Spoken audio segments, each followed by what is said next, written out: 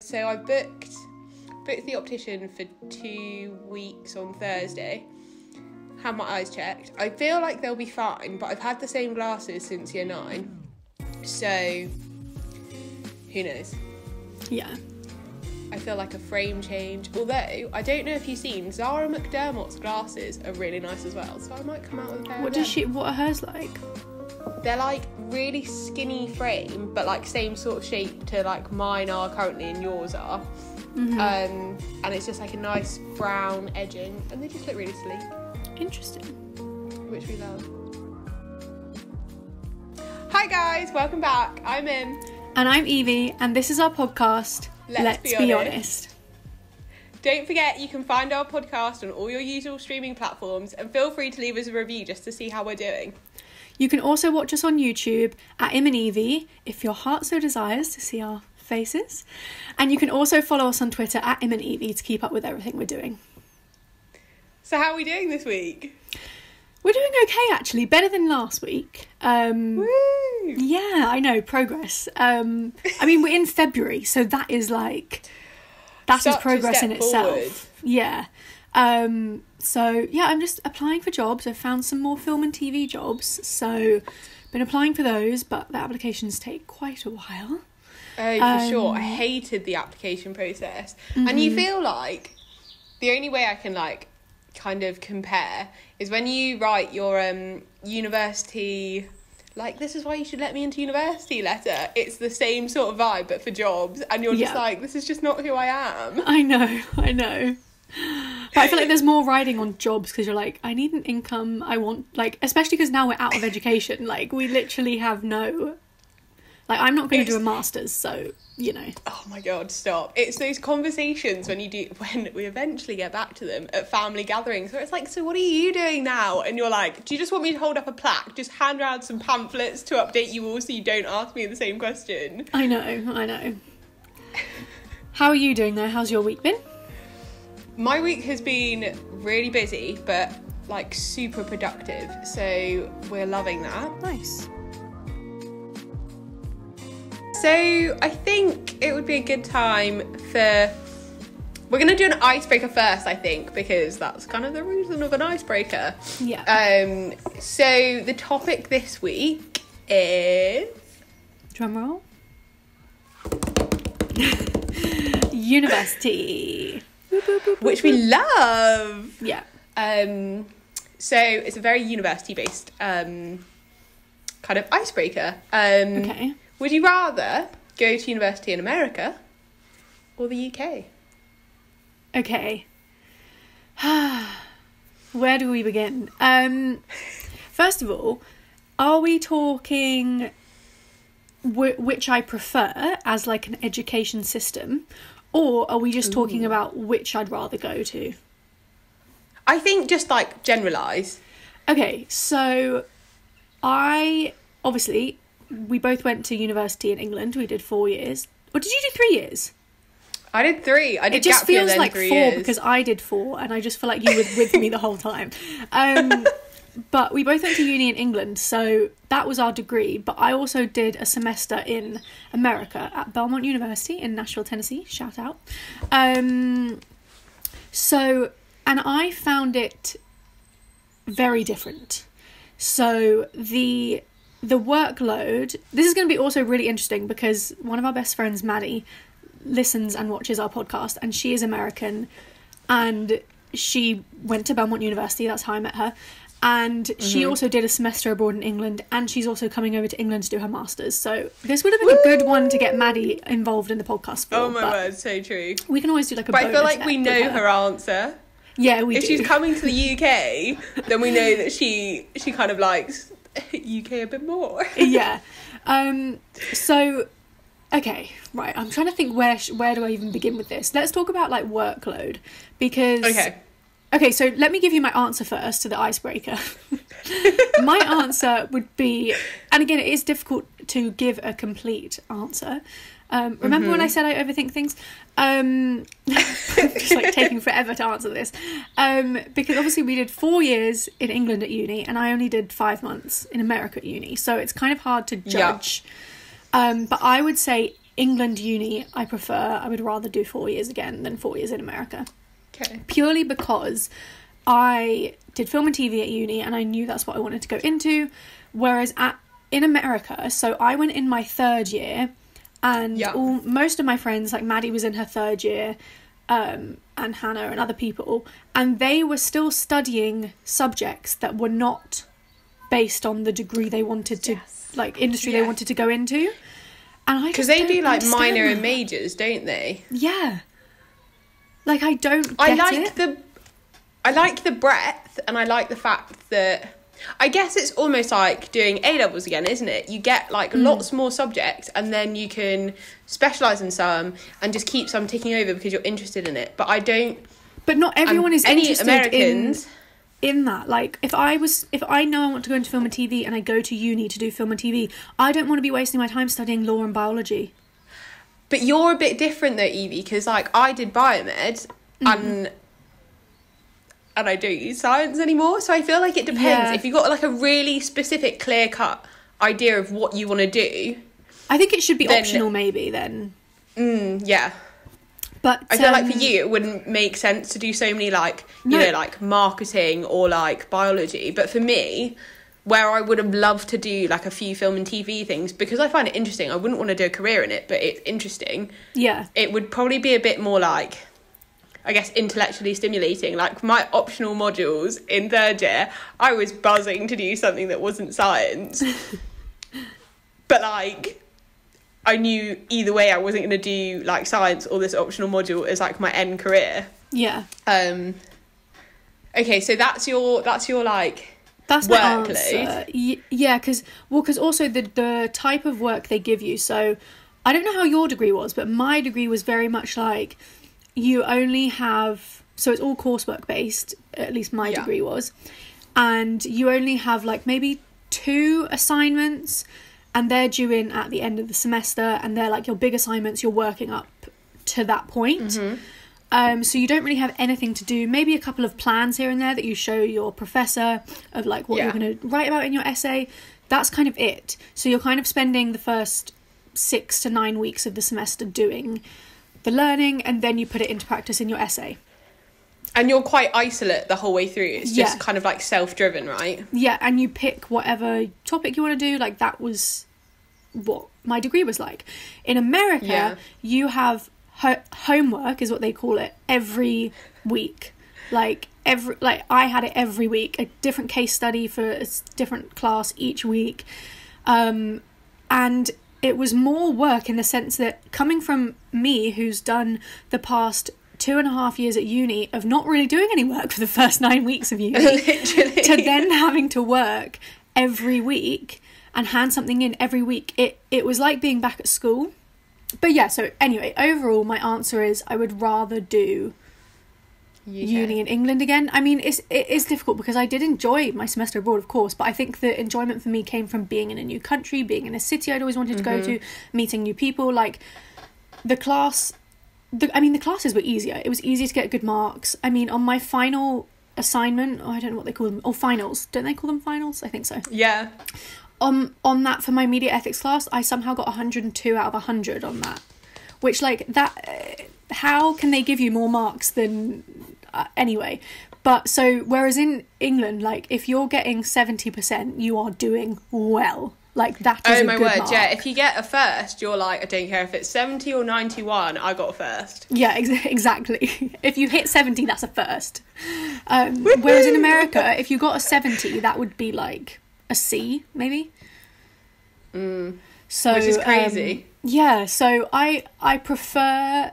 I felt like I gained more, obviously, from my British degree, because I felt the stuff was more stimulating and relevant and useful, but I guess you could say I enjoyed the content more in America, but that was probably just because it was easier and more, you know, who doesn't want to recast their favourite TV show for an assignment, you know? Over writing a 3,000-word essay on, you know, feminism in TV shows, so... I think...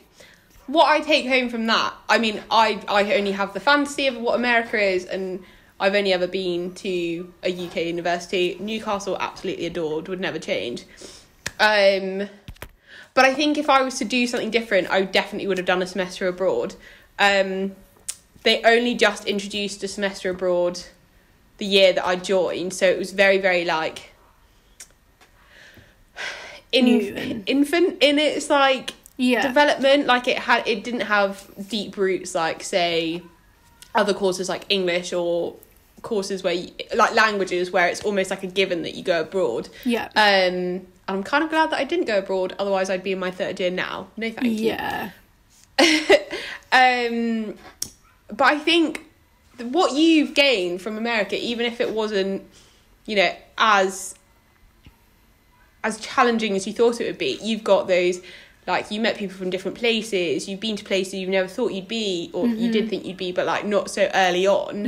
And you've just like been exposed to a whole new way of life, which I am very envious of and wish I'd done. I don't necessarily think I would have picked America. I probably would have picked somewhere like Australia or Spain or somewhere a bit, but having said that, I wouldn't exactly turn down an American university if I was said that I could go there.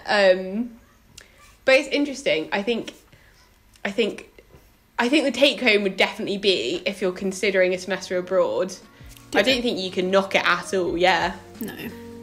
Evie only ever blows about. Except you've just got nothing to lose. Like, you've got everything to gain, nothing to lose. So there are quite a few stereotypes and expectations surrounding university that I think need to be shattered, especially in the first year. Because so many people go with this like idea because of films, because of books, because of shows on the TV that like you meet your friends for life, you always have the best time, and that's not really the reality. And obviously in hindsight, like, why on earth would we think that? But it's quite easy to get wrapped up in this romanticised version of university. So for sure. Why did you go to university? I think for me, I mean, we mentioned in one of our other episodes that I was torn between doing film and TV and criminology, and for both of those kind of industries, I had the idea in my head that it would be beneficial and kind of necessary for me to have some sort of qualification in those industries to be able to progress into that profession.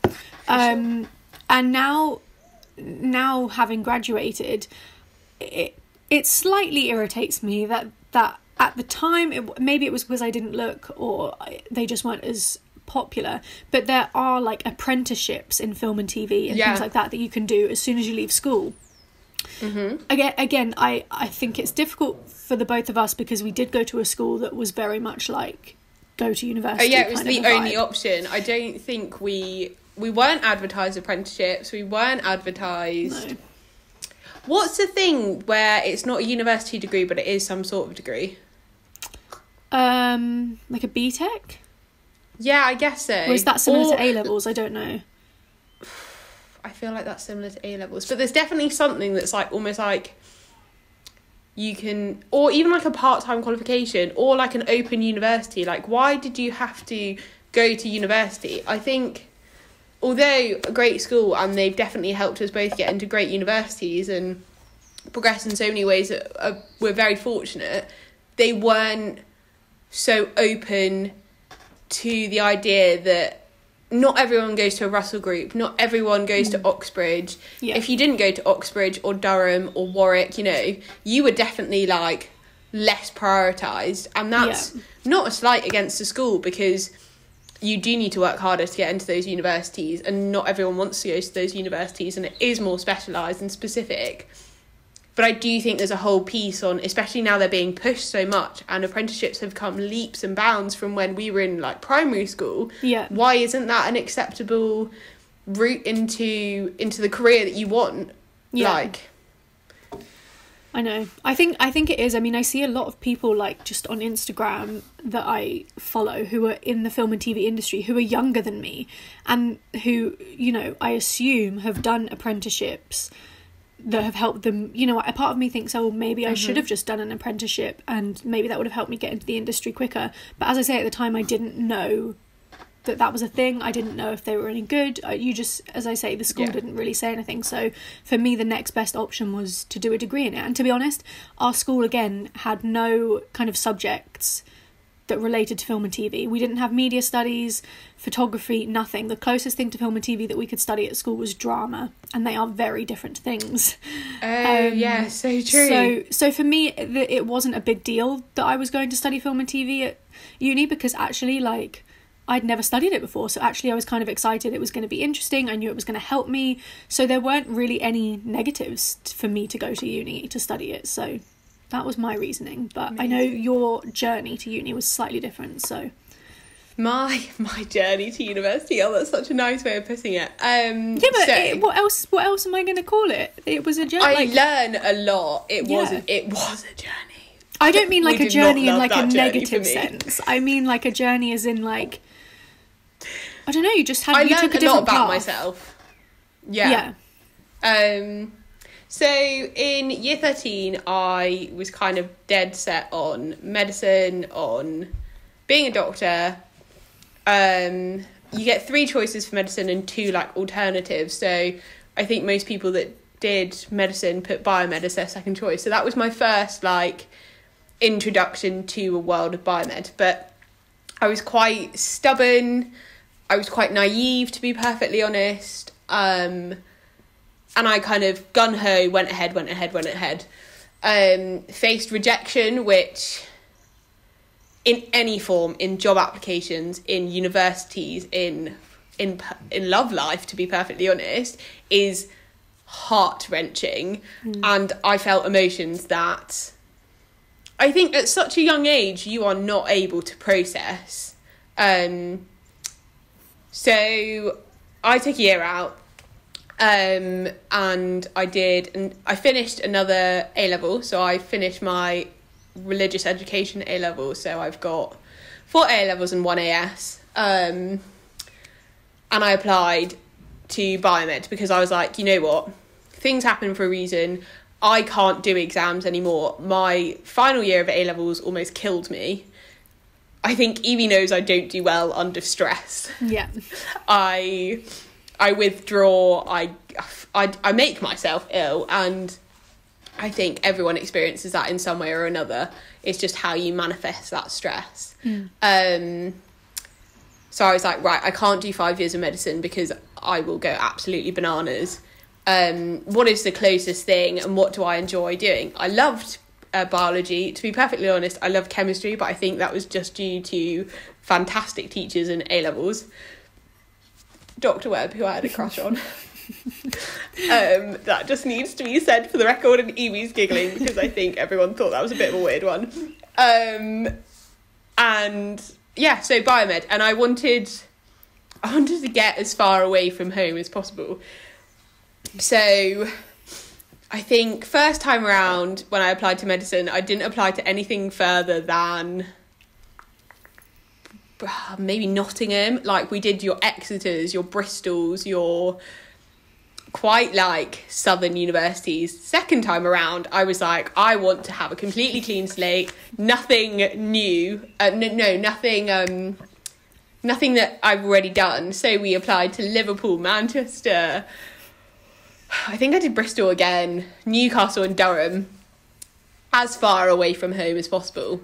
And I got into Newcastle, which was amazing, and I could understand why so many people were so happy when they got their offers in the first time around, because there was such a pride, and like I'd worked for that and I had did that. I'd done that. Mm-hmm, God, yeah. You can tell I didn't do English. So yeah, I kind of trotted off, did biomed, had a year of like learning a lot about myself. Was very thankful not to do 5 years of exams, because 3 years killed me. And I was ready to go to the workplace come my 3rd year. I would say take advantage of stuff. I wish I'd done more clubs. I wish I'd done more societies. But equally, do what's right for you at the time. Should we go into talking about stereotypes of being at uni, or before you go to uni, what you think it's going to be like, and kind of the first couple of weeks, I think, at least for me, were pretty like... whirlwind. Yeah. I remember calling you crying one night, but we'll get into that. My heartbreak. Yeah. Do you want to kick it off? Because I think you've got a good understanding and explanation of the stereotypes, to be honest. Well, okay, so everyone who goes to uni will know about Freshers Week. Freshers Week is like the first week of uni, or sometimes even the first week before classes start. And it's basically a week where there's like, I think they like to call them events, but what they mean is parties, basically club nights every night. Yes. You know, yes, there's things happening on during the day. You can go around and get freebies, discounts. That was like the highlight. Rinse that. Literally. Domino's Pizza giving us free pizza was the best thing ever. Oh my God, we as a house went round and did it in second year and third year. So it was like, we weren't missing out on that. But yeah, so Freshers Week for me was like overwhelming because I was in a flat of 12 and there was a group of people in the flat who were very much like club goers, heavy drinkers, staying up till 4 a.m, very loud, and I am not like that at all. So Freshers Week was kind of overwhelming because I think oh my gosh, I'll never forget this one moment. I think it was the Saturday or the Sunday, and my parents I moved in the Saturday actually, and I think it was the Saturday night, and I'd gone out for dinner with my parents because it was like one of the last nights, obviously, that I was going to be with them. And I remember getting a message from, I think it was Kai or Sophie, two of my housemates who I kind of clicked with, being like, "Where are you?" And I was like, "Oh, I'm out for dinner with my parents." And they were like, "Oh, okay, well, we're all sat in the kitchen round the table just like chatting." And I was like, "Oh, okay." And so I get back from dinner into the flat and I'm like, oh God, like, do I have to go in? And so I had to walk into the kitchen with my 11 other housemates just sat around the table who I'd never, like, I'd met Sophie, but I don't think I'd really talked to or met any of the others. And I just like had to walk in and they were like, and one of them was like, "Oh, so were you out for dinner with your parents? That's cute." And I was like, "Yeah." And it was just like, from that moment I was like, oh God, I'm so out of my depth here. Like being at a school for 14 years where you know everyone, going to university where you don't know anyone. Yeah. And you did know one person. Yeah, our other best friend Ella. Niche went there as well. Yeah, and she was actually in the flat below me, I think. No way. Which was kind of funny, yeah. But yeah, so I remember from that moment of walking into that room and all eyes just turned to me as I entered the kitchen. And that's not a bit of you at all. No, and like having to walk in and like introduce yourself, and like they asked where I was from and I was like, "Oh, from Portsmouth," and obviously like no one had a clue where that was, and I was like, "Oh, well, do you know where the Isle of Wight is? Because it's like the other side of the sea to that," and they had no idea where the Isle of Wight was either, so that was just great. I was just like trying to like dig this hole where I was trying to explain where I was from. Yeah. But yeah, so that was kind of that. And then came, as I say, Freshers Week with the drinking and stuff. And I think I went out twice maybe in Freshers Week, but it wasn't... Mm-hmm. I was kind of just... And this is where it's like... a part of me is like, it wasn't traumatic and terrible, but I know that had I done what I wanted to do, I would have stayed in my room or just met up with Ella, who is our other best friend who went to the same uni, and just... watched a movie or something. But obviously for most people, Freshers Week, you do go out and you party and you get drunk and you make friends and you latch on to people who you think are going to be your friends for the whole of uni, and turns out they're not. You're just latching on to people because it's the first week. And so it's difficult for me to say because most people our age do drink and do like clubbing, and that's not massively high on my priority list. Not to say I don't ever do it, but I probably have 4 other things I'd rather do than that. Yeah. And also it depends on my mood. Sometimes I want to go out. Like sometimes like I don't know. Yes. So for me that whole idea of getting drunk and that doesn't appeal to me massively. So Freshers Week was interesting. But other than that, getting past that, I mean the only other hardest part was, as I say, half of our flat were like big drinkers, like going out 3 nights a week. And being so loud. I had 2, I think, or 3 9 a.m.s in my first year, and when people are keeping you up till 5 a.m, it's hard not to cry in your room. Yes.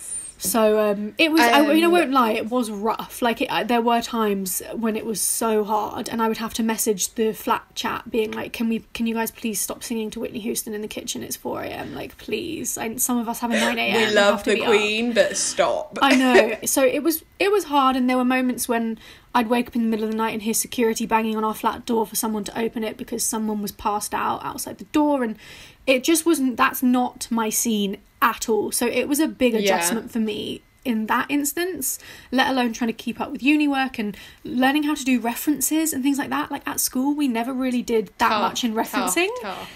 We did nothing. Yeah, so it was a big adjustment for me, but it just, I don't know, I think in hindsight it's made me stronger and made me more confident in who I am. But yeah, that was kind of my experience in the first couple of weeks. But how was yours? Did you come, like, what was your view before you went on, like, stereotypes and drinking and all that? It was kind of interesting. Newcastle is crazy at freshers. They have a 2-week freshers, and it's intense. It's not bad intense, but it is intense. I think you need to be kinder to yourself when going to university, and you shouldn't compromise who you are. And I think it's amazing that you didn't get peer pressured into going on nights out, because I think it is quite easy to get that FOMO, to be worried that you're not going to make friends if you don't go on these nights out, etc, etc, etc.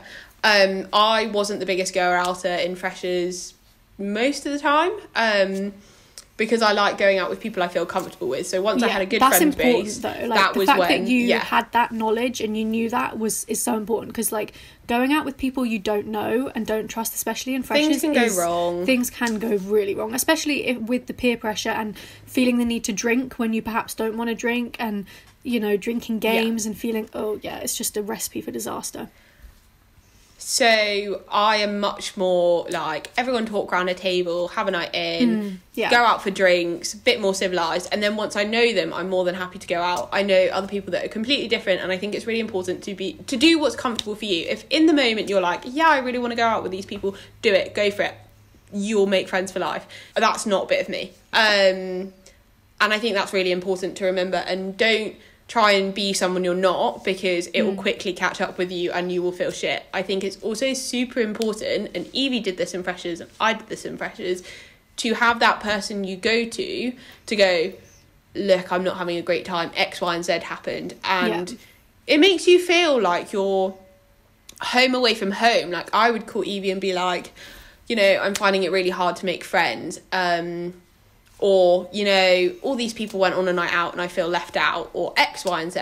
And we would work through the problems together and what can we do moving forward. And just remember, like, everyone's in the same position, all that kind of stuff. You just have to kind of have that person that you talk to who maybe isn't at your university, or is at your university but in a completely different part of university, so you can...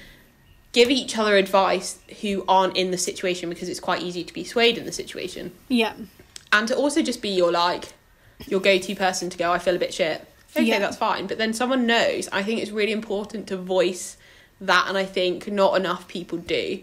Yeah, and I think because going into uni, I think if you are going to uni in the coming years or whatever, I think you do have this kind of rose-coloured glasses perspective of it, where you think it's going to be amazing, sunshines and rainbows, but actually I think it's important. We are here to tell you that you are going to have challenges, you are going to have days when you think, why am I here, what am I doing?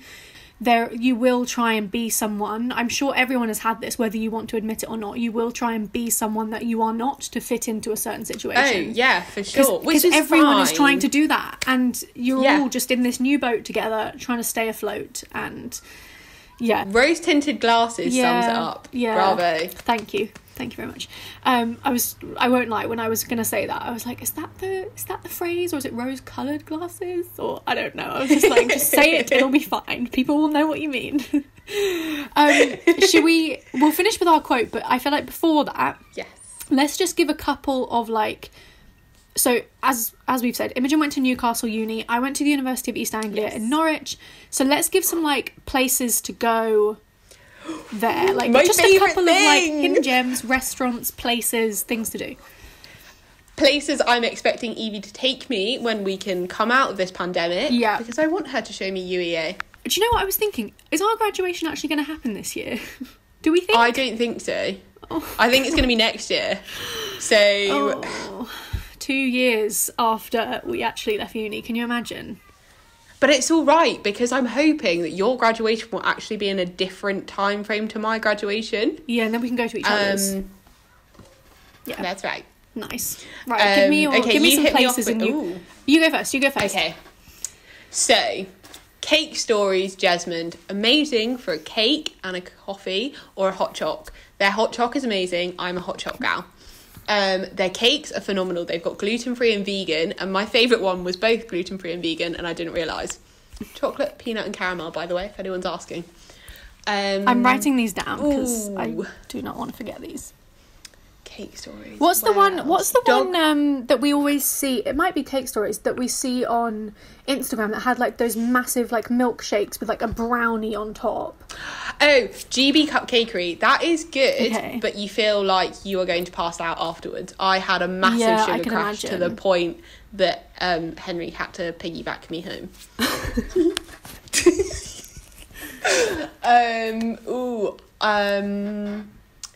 Quilliam's Tea Brothers is a really cute one to take parents or for a nice date or for a revision date. They've got this book of teas, which isn't a bit of me, but they do amazing coffee and hot chocolate. Nice. And they've got nice snacks and sandwiches, which I really rate.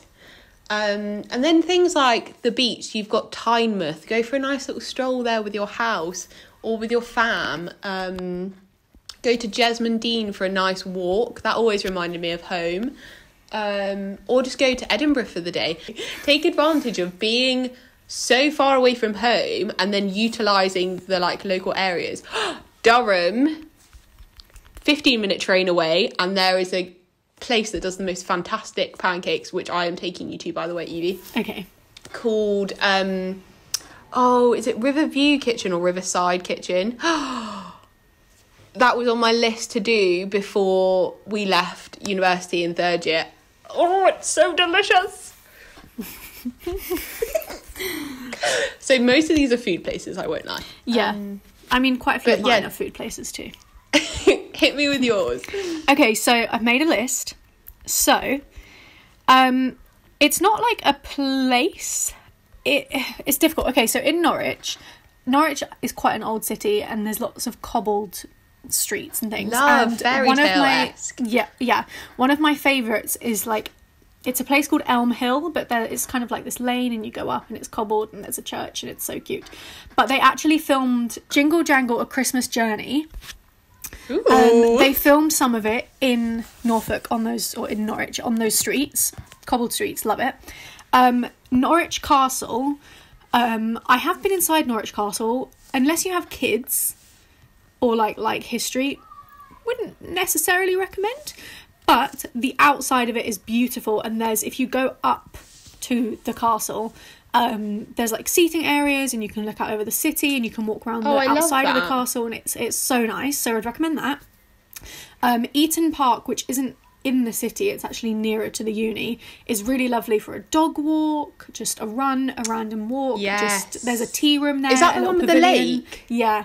Well, it's got like Can we go there? It's not like a lake. It's like I don't know what you'd call it, like a bath.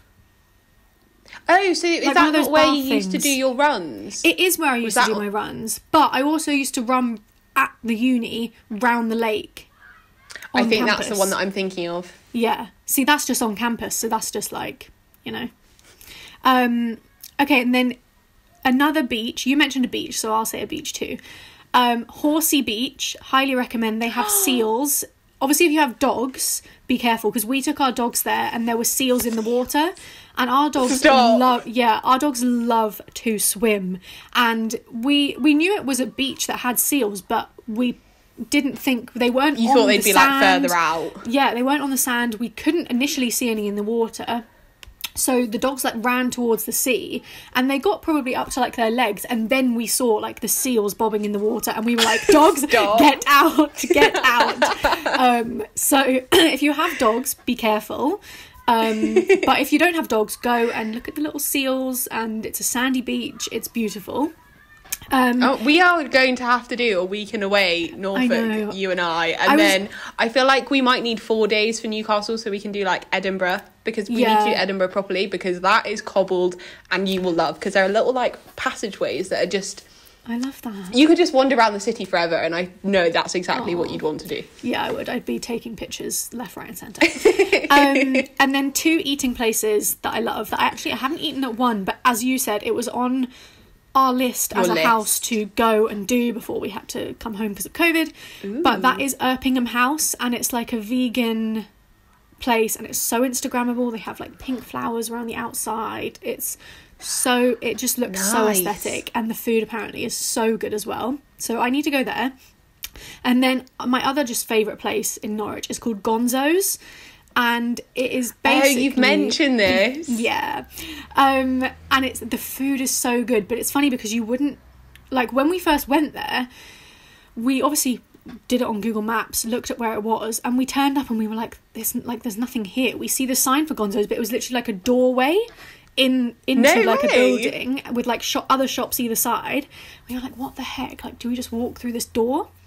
And thankfully people went in before us, so we walked in, and you like walk in and you keep going, and then you walk in, and it's almost like, it kind of reminds me of like a dive bar speakeasy kind of a like vibe. It's very dark. There's like lights all over the wall. They have like a projector that sometimes plays random clips and things. It's like so just crazy. And they also now have a rooftop seating area, which we didn't know about when we were there. Because it only opens, I think, from like April time, maybe, like when it gets, obviously the weather gets nicer. Okay. So we never managed to go there, but I need to go to the rooftop and sit and eat. Okay, so I'm thinking we do a date weekend, you and I. Yeah. Because let's be honest, I'm your husband. And we go like summertime. We wear those nice dresses. We drink some cocktails on the roof. Yeah. We wander down by the sea. We take pics of the seals. We have a hot choc. Can we go to the Jungle Cafe, by the way? Yes, we can. Urban Jungle, yes. That's not in the city, Jungle. But it's... Oh. Yeah, it's that I nearly put that on the list, but I thought, I don't know if we're sticking just to the city or like Norwich or Norfolk as a whole, you know? There's also, and I need to ask Niche about this, she posted this, like, it looked like a really cute little cafe which had like nice looking cakes and like fancy looking china. I mean that could be anywhere in Norwich. There are so many like nice cafes, and cafes in Norwich and coffee shops are incredible. There's so many independent ones as well, which is so lovely. Oh, I love that. Yeah. Okay, well, we'll just like trot our way into the quote. And because it's been university, it's education based. So it's Nelson Mandela, and I have checked it this week. Education is the most powerful weapon which you can use to change the world. Which I love. Yeah, I like that. So I think our topic next week is going to be dreams, aspirational people,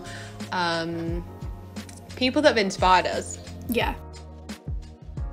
Well, thanks so much for joining. Yeah, thanks. I was going to say thanks for having me, but like, this is our podcast. This is ours. It's like when you go through a drive-through or something, and someone's like, here you go, here's your food, like, enjoy your food, and you're like, you too. No. Anyway, right, I will see you next week. Love it. Bye.